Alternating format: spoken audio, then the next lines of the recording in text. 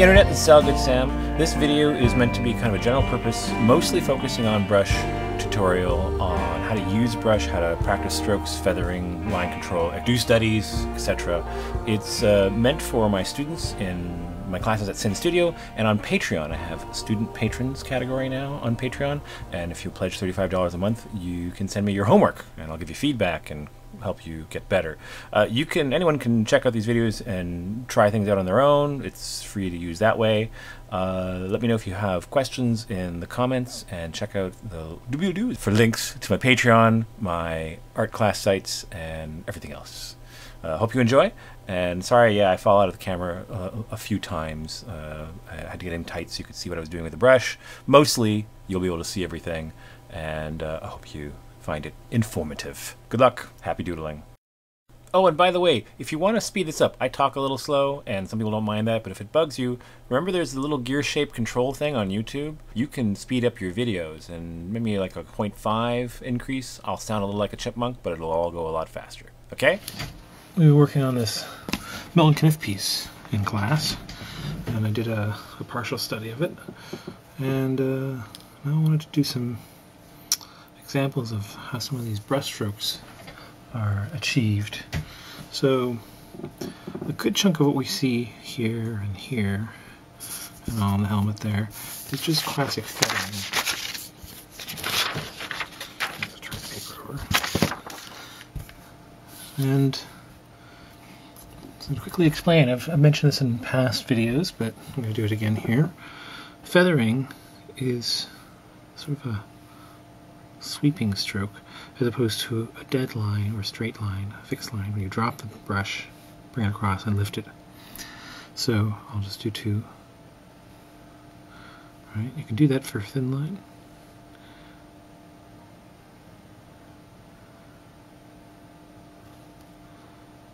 These are good to practice as well. You can get a thinner one if I hold the brush more vertical.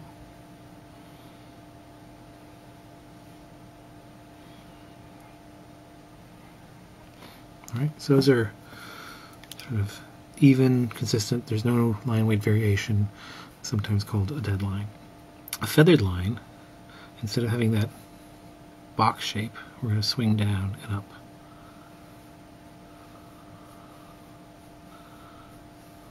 There we go. Usually takes me a few goes to get it to be even.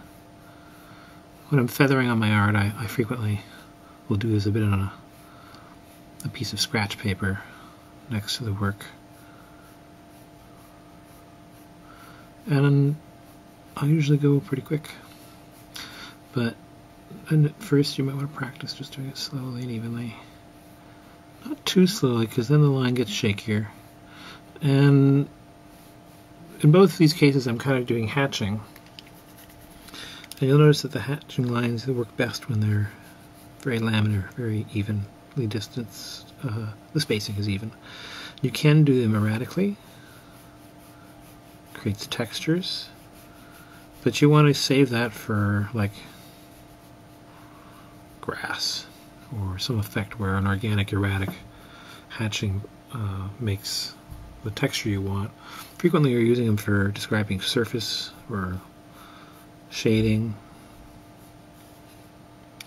And there you want them to be very even, and then potentially, as we see in this work, sometimes to reflect the shape or form, if only a little bit of the material. Milton didn't actually curve his feathered lines very much. Most of his strokes are fairly straight. I tend to curve on round forms more, so if I've got a round surface, I'll try to do feathering that works as though it's on that round surface and follows it. But that can be challenging. You can do it the way Milton did, so you'll see here, I'm going to describe light shadow on a leather jacket. So there's like a shape like this, and the cuff, and then he's a bit of curvature to them, but they're basically just quick strokes. There, you see that's pulling back? It's because I didn't lift fast enough. So you want to watch that. the stroke should be complete before you come back to the next stroke. If you rush it and come back, you'll end up with check marks. You don't want that. So finish the stroke before you return. If you get check marks, it means you're hurrying. And sometimes you feather for a thicker stroke like that.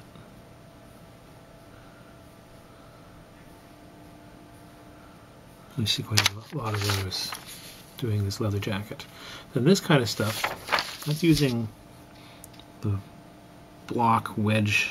So I'm putting down the brush to a side. Experiment making different shapes.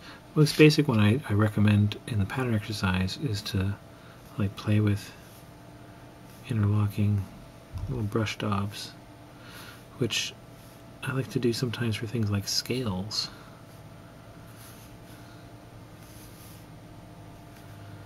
You can do it pulling the other way. You can see how it changes the shape of it. And if you want to create some irregularity, sort of organic pattern effect in your scales, moving back and forth from different, sort of pulling down to this left or pulling down to the right, gives you a slightly different shape. And if you just keep pulling forward, you get a nice wedge shape. You can do that like that to fill in areas. Now, a quick note, I've said this in other videos, but I'm going to repeat again. A brush always wants to be pulled more or less from the base of where the bristles are mounted. And you can push to the side because that still kind of pulls on them off to the side. You want to be careful about doing that too much because you can also eventually bend your bristles and lose your point. When you're doing this, you don't mash the brush into the surface. You know, I'm not pushing it down to the point where the base is getting a lot of pressure. So you can pull to the side and you can pull down. If you want to go up, you never want to go into the bristles. First of all, it spreads out. You don't really have any control. And if you do that too much, you'll end up damaging the coherence of the point of the brush. And with felt tips, you'll cause the felt to pull under itself and wear it out really quickly. So if you're going up with a stroke, you have to angle your brush either just vertical or even lean into it a bit, which is something I do sometimes. So I'll do this. So I can go up and away from me. Instead of, I'm not going to hold it like I normally do and then do this, because the results are just a mess. They're sloppy. So you can hold it vertically, you can hold it a bit of an angle and lean into it. That's good. When you're doing the push around kind of wedgy thing, that's fine too, but again, try not to do a lot of pushing up against. You're going to put a lot of wear on the bristles and push them apart. So Caniff here does a lot of those kind of wedge shapes using the side of the brush, and a lot of feathering, and then he has these nice long contour lines. Now, you want to practice line control generally, so it's like doing varying lengths of as straight as you can lines, and it comes down to like this line, this length. That's just movement of my wrist.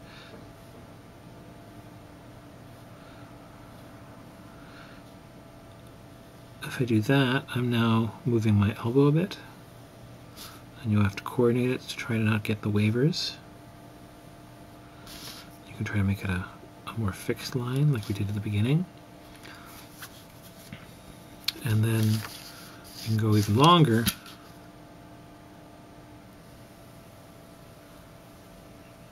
using your whole arm. So that was my elbow, wrist and shoulder, sort of unfolding, coordinating a longer stroke. And that's good to practice. And then having done that and practicing your feathering and other depth control exercises, you can do a nice long varying. So I'm going with thick on the upstrokes. That's a good way to practice controlling your line weight. Choose if you're going to go thick on the upstroke or on the downstroke and thin on the upstroke. This is essentially like a handwriting exercise. but here we're doing it just to draw and render with a brush. So I've mentioned in past videos, but again for this one I'm going to say, remember that one of the critical points about a brush, I've mentioned that you don't want to go against the bristles. I've talked about deadlines versus feathering and kind of using the brush as a blunt wedge. Now, the other third really important point is that there isn't the same kind of feedback with a brush as you get with any kind of other implement where there's a hard connection with the surface, where you can feel it when you draw. You can feel the connection. We get used to that drawing and we don't even notice or think about it. The first thing to say about that is even when you're drawing with a pencil, it's actually a really good idea to learn to become a very light sketcher. You don't want to over commit to dark marks right away when you're sketching. You want to be able to develop a drawing and think out the structures without committing to really dark forms that you'll have to work hard to obscure or correct. I also encourage a fast gestural drawing style, which is what I use myself. That's why I teach gestures so much. And this helps facilitate that. And then if you want to commit to a dark drawing later, you can. But it's also good if you're inking or cleaning the drawing up some other way with pencil, that the marks that you made aren't going to be so hard to get rid of. You'll be able to see your finishing clearly. You might even want to be able to keep some of your sketching sometimes because it can look nice. People like that. Or if you want to get rid of it, it's easy to, either in the case of erasable ink, erase. It's harder to erase a darker, coarser mark. Or use the Photoshop color replace trick that I posted a video about.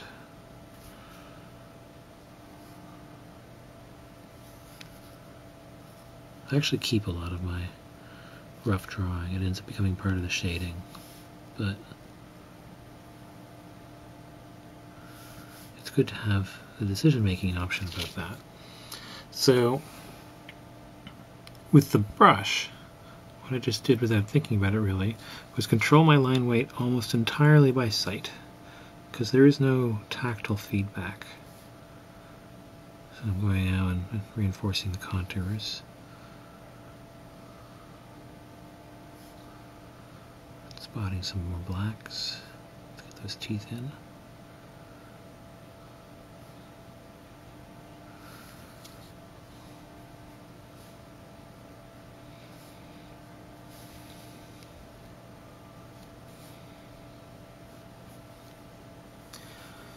So you have to learn to really look at what you're doing. Look closely. If you need glasses, wear your glasses.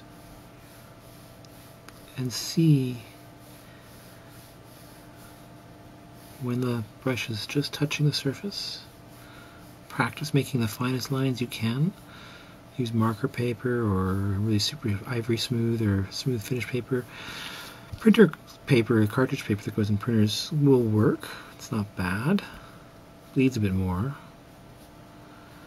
With a brush like this where it's a fountain brush, so this is a Kuretake number 8. There's also I'm a long-time user of the classic Pentel pocket brush. I've been using that since the mid-90s. I've had many of these. They can do a very fine line. They also have a slightly thicker brush, so you can do a nice big wedge.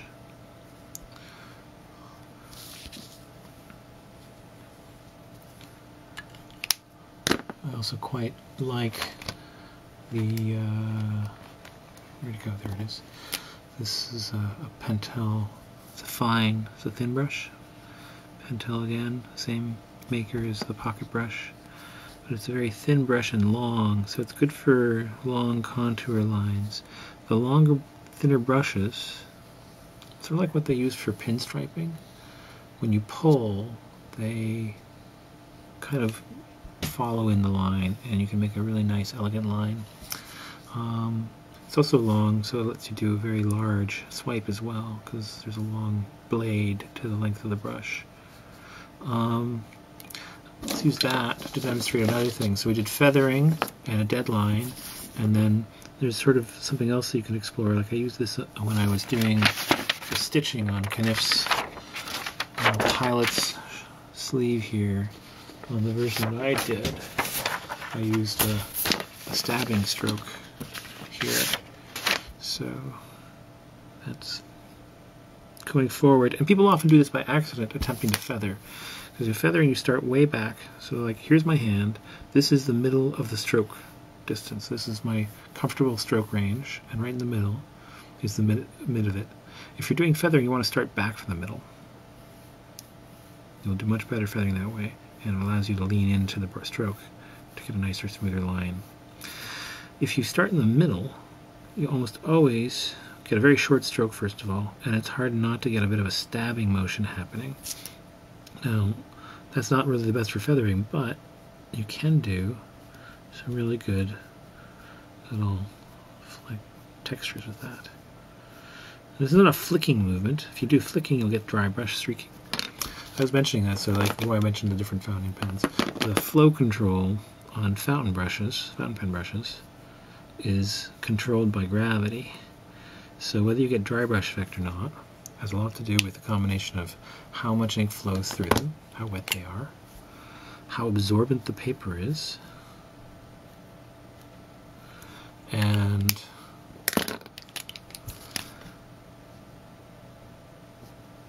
how thin the ink is, which is actually a brush of how wet the brush is. So how quick the flow is and how absorbent the paper is. If you have a very absorbent paper, then that will happen quicker. So for example, this is some mixed media paper I was doing studies in class of one of our models, and on that I can get a dry brush effect really quickly just by flicking strokes. But I can get it here, but it's less pronounced than it is on the mixed media paper. It's partially the texture, but it's also partially the absorbency of the paper.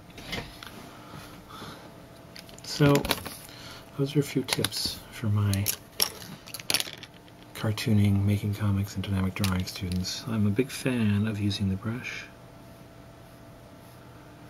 and you will want to practice it doing things like just the pattern exercises, because doing it on drawings only takes a little more time, and it's more difficult to focus on the mechanical skill that you're trying to perfect, because you're also trying to figure out the anatomy and perspective and shading and composition and all the other things about the drawing that you're doing.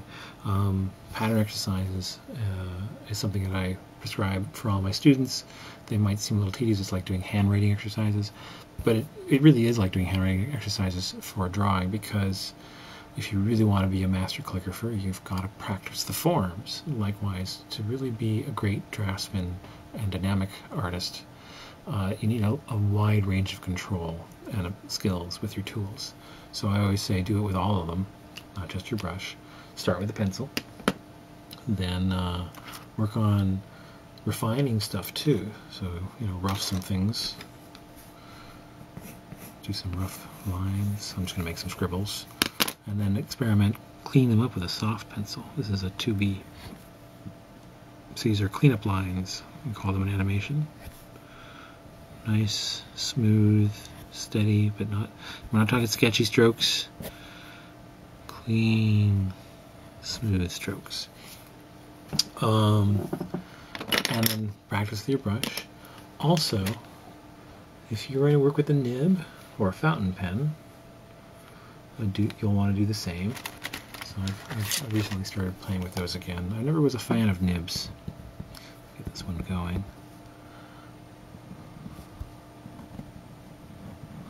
They're challenging. I'm still getting comfortable with them.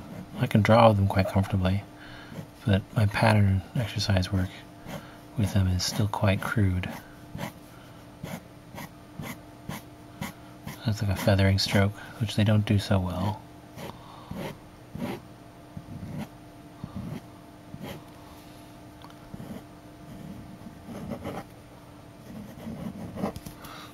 That's the medium.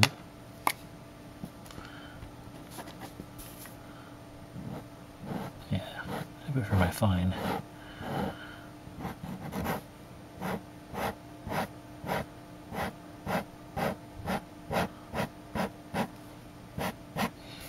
It'll be a while, probably. Give me a few more months before I feel like I'm as competent with those as I am with my other tools. This is my extra fine, which I've used the most.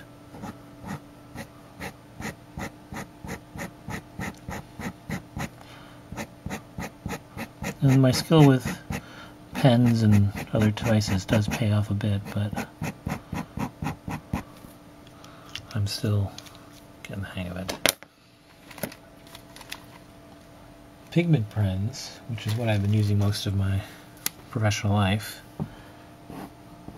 benefit from the same exercises. I quite like them because, for example, they are receptive to things like feathering. Let's get one that's a little fresher.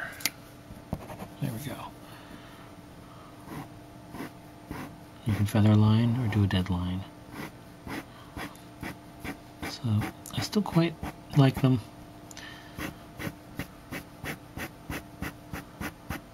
And pigment pens are permanent. Pit pens are basically a form of pigment pen, if you're wondering. There's many different kinds, many different brands make them. Coptic, Sakura, these are Pilot, Prismacolor, Stadler. I just got some Coptic ones recently. They're pretty good. Haven't used them long, but we got a nice line. They're defined by the metal barrel structure with the black felt nib that is actually wrapped in a plastic layer. So you're only writing with the tip of a pigment pen, not the whole black area. And then they use pigment ink, which is semi-permanent, pretty permanent once it's dry, and stays nice and black. I also really quite like ballpoint pens. So I have a few black, different kinds of inks. I find them to be an excellent drawing tool as well. So, but really, this was about the brush and the different kinds of strokes you can do with it. You can work on making up quite a few. Once you've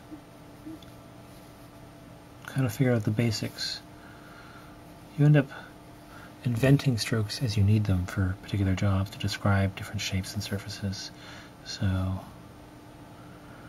little feathering lines to suggest the edge of, for example, this visor. So, a black line, and then that wasn't good. There we go. That's better. Little feathered strokes.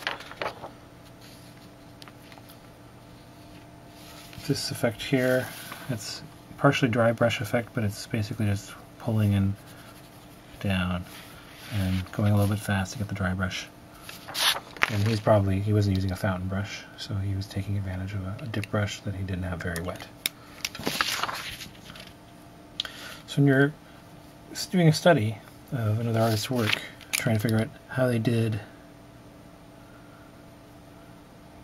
what stroke was used to do what mark. So your study might end up looking, I think eventually would definitely work towards having something where you're trying to emulate their work. I'm a big advocate of using my course, as you've seen in this example we saw in the video I posted. But sometimes you can also just be sitting there with I encourage blow up the art. Let's get big. Get a better sense of how the artist drew it. Ideally, if you can, find out what size they worked at and blow the art up to that.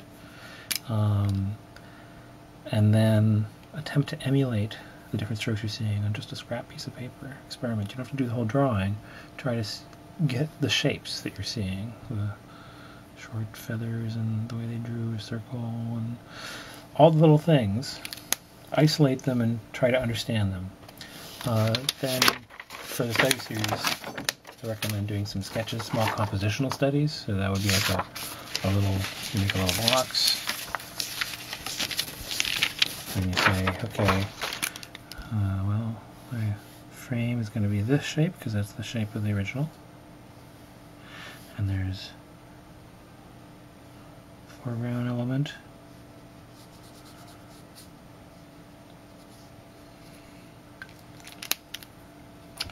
And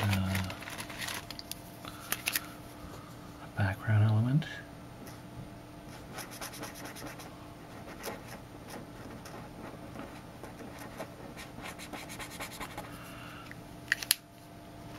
And then some extreme foreground elements with the structure of the plane, which is also kind of going behind the main character.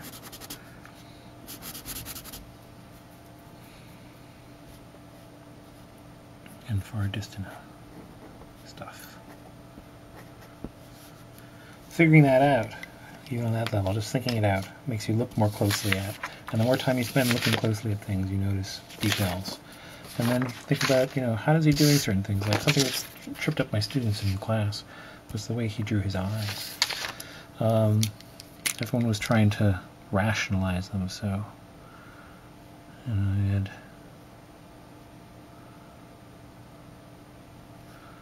this going on, and there's a little hint at the bottom.